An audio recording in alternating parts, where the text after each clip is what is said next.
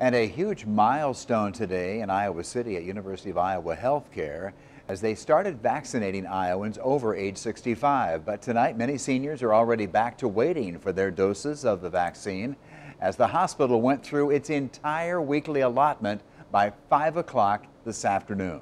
With that in mind, let's go live right now to KWWO reporter in Iowa City, Travis Breeze, live to tell us tonight how they're trying to manage this huge demand for the vaccine. Travis.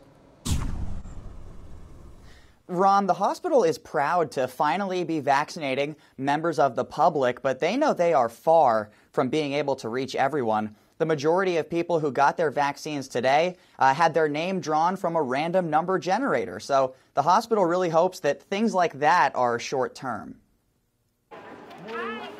It's really been an amazing day to really satisfy the needs and, more importantly, prove what's possible in Iowa. UIHC vaccinated 1,000 seniors today and says they could have done a lot more. We could probably have done 2 or 3 times the number at that exact same site if we had been given the doses. CEO Suresh Gunasekaran says they are now eagerly awaiting next week's shipment. The low supply means they have to randomly choose from their online submissions.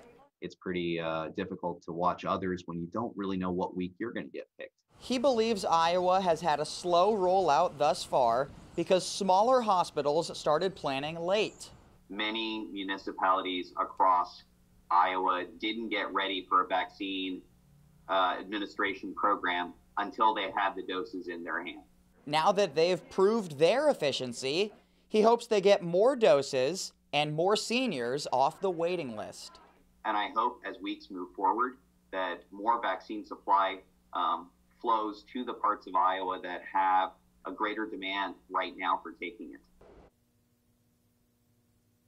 Right now, UIHC is reaching out to its own patients over the age of 75 to schedule their appointments. There is a larger sign-up online for people in the whole county over 65, and those ones are the ones that are being randomized for appointments. Reporting live in Iowa City, Travis Breeze, News 7 KWWL.